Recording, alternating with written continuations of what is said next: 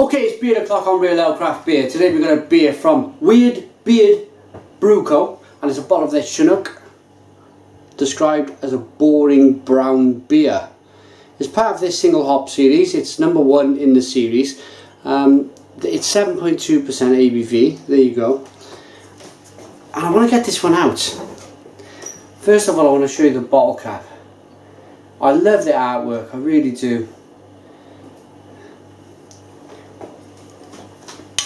I want to get it out into a glass because there's 100 IBUs this beer. Fantastic smoky opening, look at that. I want to get it into a glass because it's just gonna, look at that, just saved him. I find it very interesting. If you speak to a lager boy, if you offered a lager boy, and this is where I think this brewery's coming from by calling this a boring brown beer. It's brewed with American Chinook, the amazing hop that is Chinook, British malt, and they've got a yeast strain in here. I think it's American yeast as well. But how many times in your life, beer drinkers, have you offered a lager boy a beer? A brown beer. A boring brown beer. And they've gone, oh no, I'm not touching that, I'm not touching that. And this pays homage, if you like. This kind of says, forget about the colour, forget about how the beer looks, get into it. Not every beer in the world has to be golden and shiny and have a horrible kind of mass-produced head on the beer. Not every beer should taste the same. These mass-produced beers, they all taste the same. There's no variety, there's no different flavours. And that's because some people out there are cardboard cutouts. They'll watch an advert on the television and they will go, okay, yes, okay, I'm going to put my spacesuit on now and I'm going to wear, I can't get into this nightclub because I got my spacesuit on and I've got a pair of trainers on and I'm going to have to go and buy a pack of 24 lagers for £15. You all know where I'm coming from. Rant over, beer in the glass. One finger, tan coloured head. Loads of carbonation rising up the middle of the glass. It's a lovely colour. It's a nice kind of, it's not crystal clear. I don't want it to be crystal clear. I've been drinking crystal clear beer all week. I want it to look like this. I want it to look kind of mesmerising and different. Let's get our noses into the beer. And that just smells fantastic, it really does. You've got a really nice bready, malty backbone to the beer. And then you get this massive hop aroma that rushes up your nostrils. And you think, boy, that's grapefruity, that's mango, that's something I want to drink right now. And that's something I'm going to do. Cheers, everybody.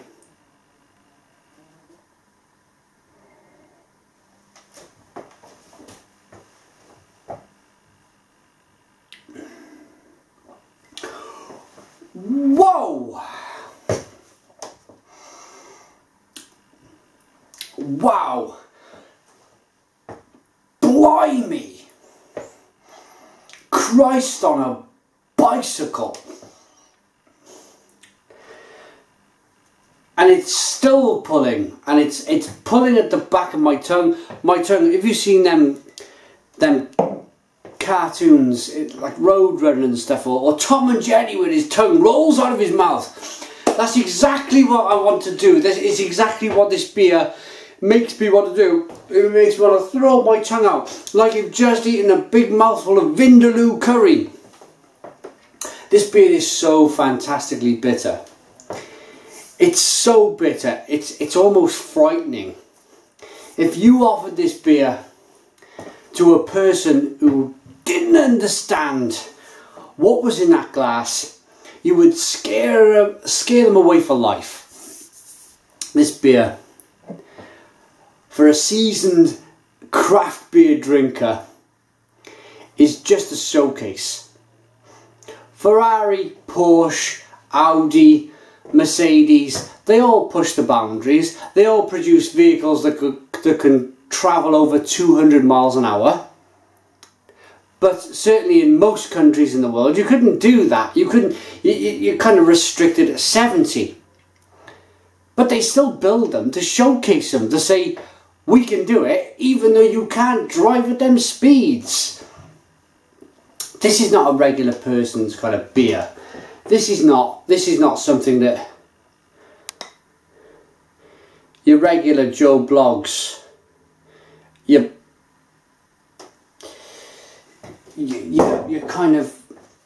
cardboard cutout man's going to enjoy.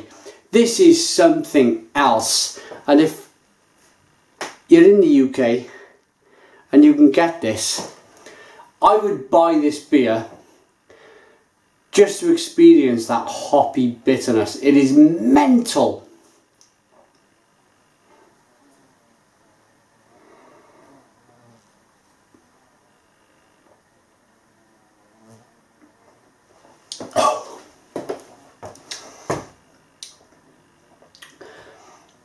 Your palate, struggling to speak now, but your palate cannot take any more than 100 IBUs. Any more, your palate cannot kind of differentiate how many IBUs are in the beer. Anything over 100 IBUs. This is, again, after 1168 reviews I think I've done now, is another new experience for me. And I keep thinking to myself, is there anything new out there for me to try? Is there anything different for me to kind of explore? And and sometimes by accident, because I just picked this up, because I know Weird Beard Brewing Company makes some fantastic beers. I just picked this up without reading the label. It's only when I sat down 5 minutes ago before the review to see what exactly we have here that I realised, wow, this is going to be a crazy experience. I think I've only ever gone up to 80, 90 IBUs, 100 IBUs. Mental.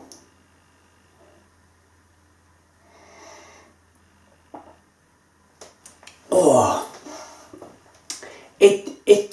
it's like someone's pulled your tongue out your mouth and it's just gone bang with a knife and it's just gone straight in. You're like, oh, it's just monstrous, the flavour. It's an experience that I wouldn't go to a pub on a daily basis and want to experience, but at the same time, I'm excited. I'm kind of, I get it. I get the whole Ferrari 250 mile an hour supercar. I get it, even though I can't get to them speeds. I get the fact that breweries can brew 100 IBU beer. I get it. Flavour wise, I'm not really kind of gone into the flavours because the IBUs, the bitterness just dominates.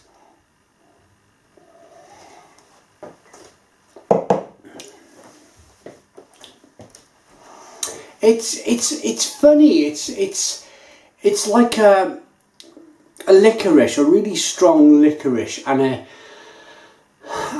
big kind of berry flavour, and you can almost argue that there's grapefruit and there's lemon and all them other tropical flavours, but it's gone past that. It's gone past that point. It's like driving a Bugatti Veyron at whatever mile an hour it goes to. You're going that fast it becomes blurry. It's that experience in a glass of beer. So for that reason, Oh, for that reason, not reasons, for that reason, Weird Beard Brew Co. Chinook a boring brown beer, which is a very sarcastic way of saying up yours, McLager boy, gets, just because it's made me happy, gets a 10 out of 10. It's a 10 out of 10 beer from Real Ale Craft Beer. Put your comments in the comments box, subscribe to our daily beer reviews, and cheers!